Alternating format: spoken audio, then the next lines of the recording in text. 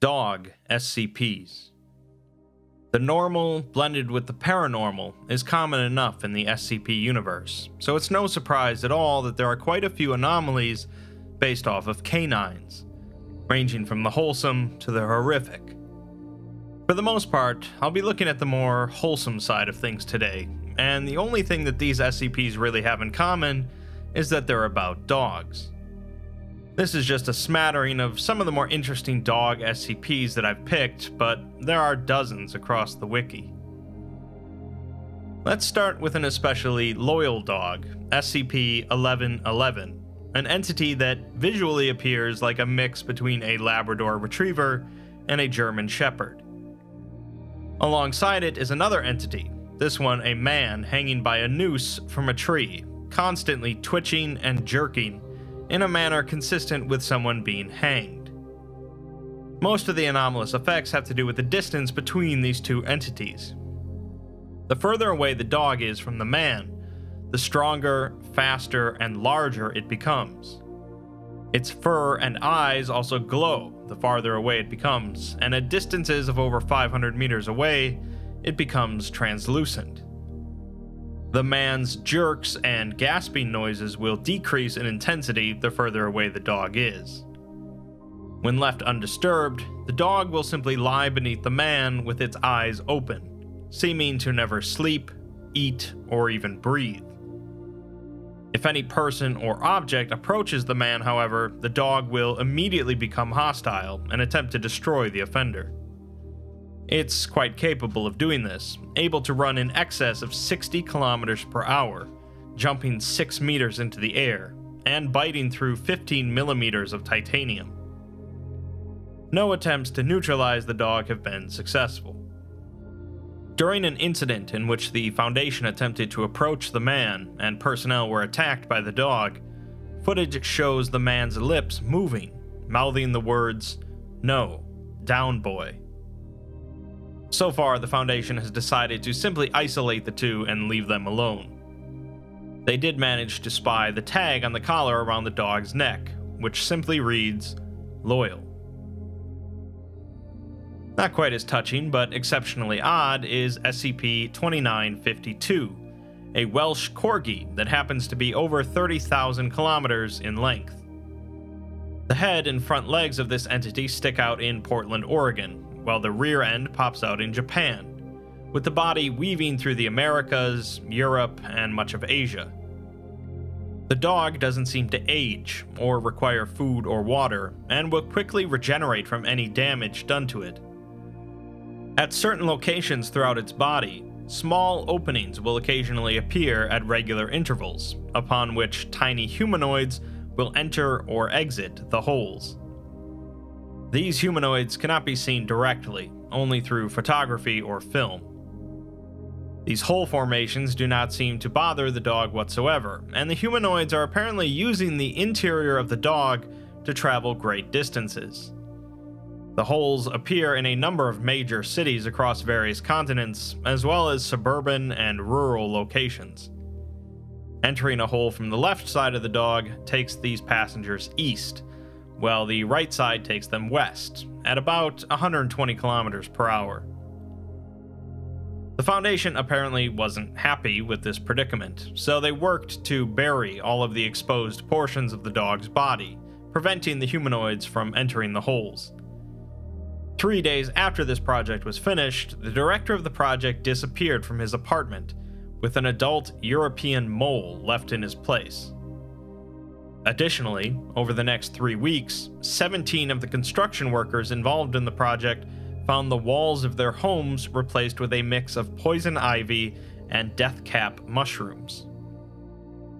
A researcher who had been in charge of testing the regenerative properties of the dog woke up one morning with poisonous berries in his mouth and stakes of hawthorn driven through his hands and feet.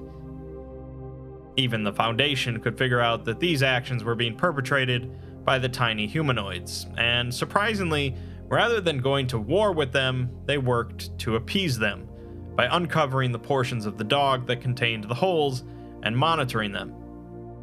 If a hole was still being uncovered, a plate of fruits, milk, nuts, and wildflowers would be left nearby, with a note written in Welsh stating that they're sorry for the inconvenience. The dog is appeased by regularly being pet by Foundation personnel. 2 weeks after working to uncover the holes, the mole disappeared from containment and was replaced by the project director, and the poisonous walls were removed from the homes. The injuries committed to the researcher still remained, but, he was hurting the dog. Sometime later, the dog became invisible to all humans not working for the Foundation, and the humanoids became visible only to Foundation personnel, so the entity has now been reclassified as safe. A few days later, a bird left a note written in Welsh on the desk of the project director, thanking the Foundation for their wonderful customer service and granting them complimentary transportation on their CORGI system. They should send a sparrow to the nearest council of the She office if they have any further questions. The note was written by G. Foxglove, the Director of Transportation for the Council of the Tylwyth Teg, the Welsh term for fairies. Let's look at a couple of Russian dog SCPs, coincidentally. SCP-4062 is a male Ukrainian shepherd dog that appears to be largely normal in appearance and properties, aside from a lack of aging, except when wet. When wet, the dog will shake continuously until dry, and the intensity of this shaking increases depending on the volume of liquid surrounding it. If fully submerged, the dog's shaking will boil water at standard pressure, causing the water to eventually boil away and the dog to become dry. During this process, the dog requires no oxygen or sustenance and can handle an immense amount of pressure and temperature. If 4062 is unable to bring the surrounding liquid to a boil for some reason, it will shake indefinitely. This was the original containment procedure for 4062, but the Ethics Committee ruled that it would be better for the dog's emotional state to simply feed and interact with it normally. 4062 was acquired by the SCP Foundation after capturing a Soviet attack submarine in 1983, after hearing reports that the submarine crew were infected with some sort of anomalous substance. Although these reports turned out to be false, they did discover that the submarine's reactor was of no known design, instead containing SCP-4062, which was generating steam to power the reactor's turbines. The only one on board the vessel who knew about 4062 was engineer Andrei Alexandrov, who was officially listed as a naval nuclear engineer, but personally insisted that he was a canine engineer, and a graduate of the Moscow Engineering Physics Institute Canine Physics and Engineering program. These claims remain unsubstantiated.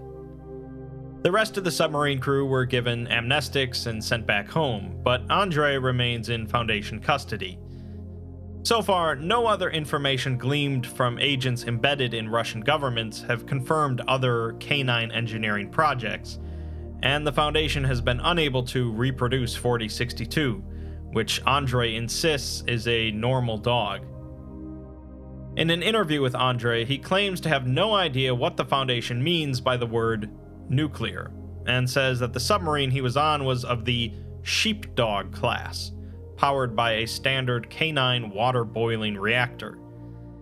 He's surprised that the Foundation has no idea about the canine reactor, as canine technology is the root of Russia's tensions with America, including canine bombs and canine missiles.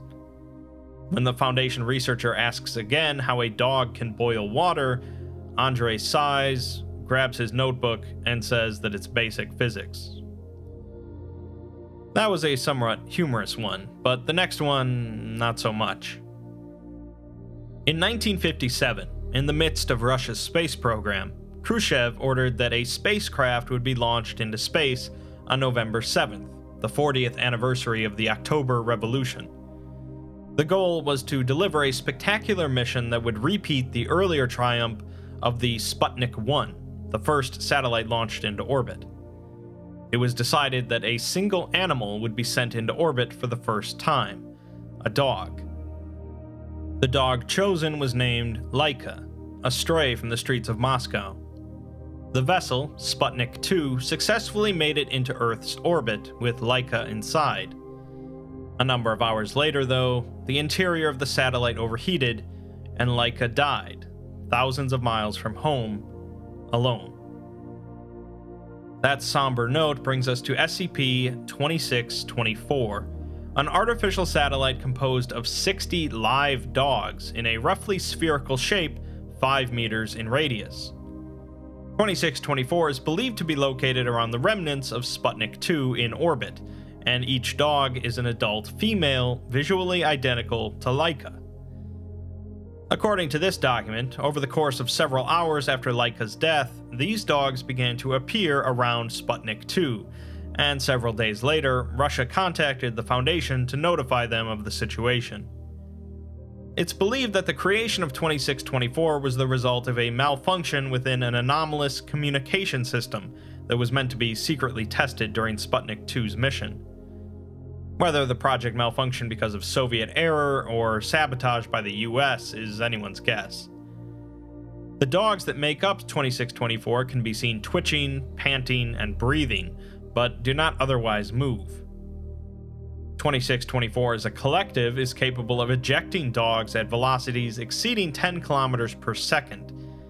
It seems to use this capability in order to alter its orbit and counteract orbital decay. It then later creates new dogs to bring the number back to around 60. It will also move in this manner to avoid making physical contact with other vessels, making capture difficult. Other phenomena have also been noted, connected in some way with 2624. Around 80% of people who have traveled to space since 2624's creation have reported intermittently hearing faint noises similar to dogs barking. 40% of people who have traveled to space have reported vivid dreams in which a dog or group of dogs that look like Laika attempt to explain the workings of unidentified complex machinery to the dreamer. Since the dogs don't have vocal cords or opposable thumbs though, this results in the dogs primarily biting the machinery and barking. Also, on at least 3 separate occasions, live dogs identical to Laika have appeared in space or on celestial bodies. The first of these was in 1961, during the first Soviet manned mission to space. The pilot, Yuri Gagarin, reported seeing a single dog floating just outside the porthole of his ship. The dog placed its paws against the porthole and tapped on it rhythmically for several minutes, before floating away. The second occasion was in June of 1965, during the Gemini 4 mission launched by NASA. During a spacewalk, a malfunction in a maneuvering unit caused astronaut Edward White to be thrown unexpectedly around the spacecraft. White's crewmate attempted to reel him back in, and reported seeing a dog identical to Laika in front of him. He then felt a distinct force pushing on his back, maneuvering him towards the hatch of the spacecraft, where White was recovered. The third occasion was in November of 1969, on the surface of the moon during the Apollo 12 mission. While out walking, astronaut Alan Bean noticed a dog identical to Laika in the distance, running in a small circle. It then ran over to Bean, sitting and looking at him from several meters away. When Bean turned away for a moment and turned back, the dog was gone. A potential fourth occasion might have occurred on February 20th, 2000 in Moscow.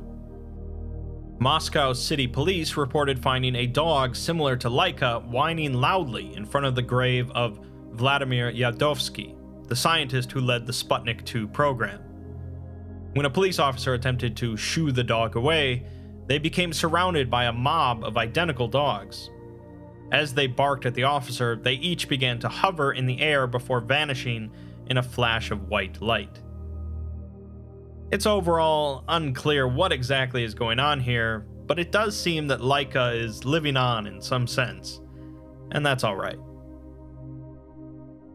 Finally, let's bring things back around to the connection between human and dog, with SCP-2420. 2420 is a man named John, whose anomalous ability turned any dog that he was aware of or was aware of him into an identical copy of his former pet, a border terrier. These copies take on the appearance, mannerisms, and memories of his pet, and are not harmed in any way by the transformation. When moved back outside of John's area of influence, the dogs change back to their normal forms, again painlessly.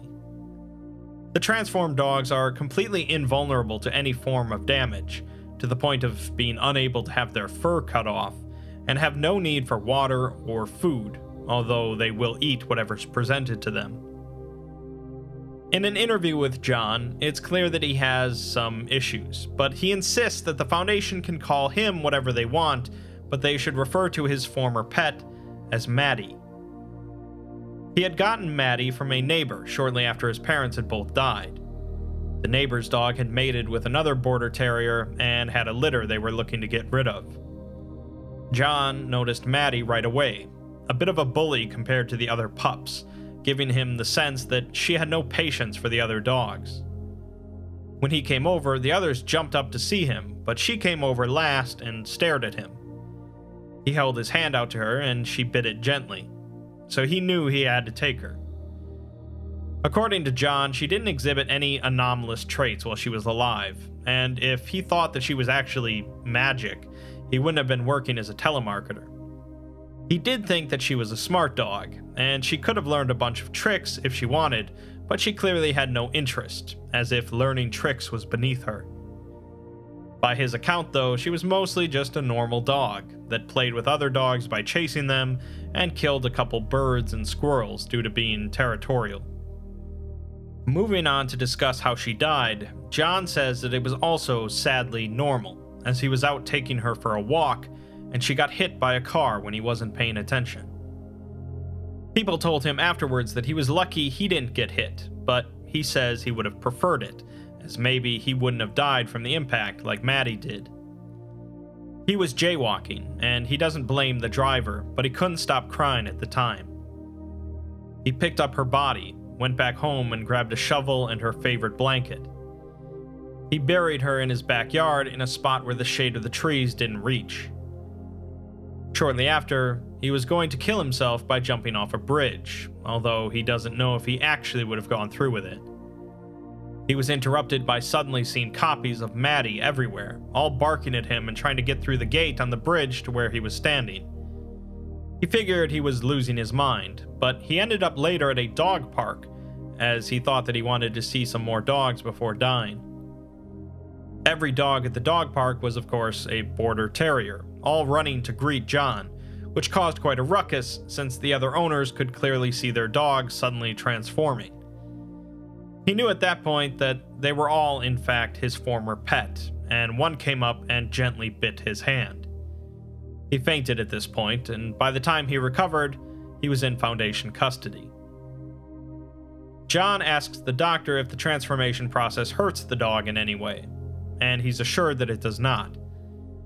He then asks if the Foundation is going to hurt them, as he's not stupid and knows that an organization like this would dissect the dogs to find out how they tick. He begs them not to though, as he doesn't want any dog to be hurt because of him. He also asks if he can spend some time with one of the changed dogs, as he didn't even get a chance to tell her how good of a girl she was for being magical. Years later, during a routine visiting session between John and a transformed dog, the dog suddenly transformed back into a golden retriever, while still being in John's presence. It would seem that John is no longer anomalous since this point, and SCP-2420 has been declared neutralized. An interview was conducted right after this incident, and John says that during the visiting session, everything was normal as they were lounging there together, but he felt something weird. He's noticed that Maddie, or at least the transformed dogs the Foundation has been using, have been looking older. He asks how long he's been here, thinking it's been 6 years, but it's actually been 10. He doesn't think it's actually been 10 years for Maddie since he only sees her for 6 hours a week, but it's likely time doesn't work the same for her. During the session, Maddie knew that the visiting time was almost over, so she hopped off the couch, licked his hand, bit it, and looked him in the eyes. He knew at this point that it was going to be the last time he would see her. He doesn't know how he and Maddie managed to make this anomaly work, but it must have been hard for her. She let go of his hand, barked once impatiently, grinned, and then transformed back into the golden retriever in a moment. He asks at this point if the Foundation is now going to suck out his memories and dump him back in the real world, but the doctor asks if he would prefer that. John doesn't want to go though, as he doesn't want to forget about Maddie. He doesn't want to forget the lengths the two of them went to spend more time together. He's worried that if he goes back into the real world, he'll just end up back on that bridge. The doctor asks if the previous 10 years, whether the medication, the anomaly, or just seeing his dog again, has cured his depression. John says that, of course, Maddie didn't cure his depression, but it felt nice that someone loved him enough to do what she did. She's not magical, though. She was just a dog. It's commonly said that a dog is man's best friend, and enough has been written in the past about the virtues of the dog that I don't really need to expound on it.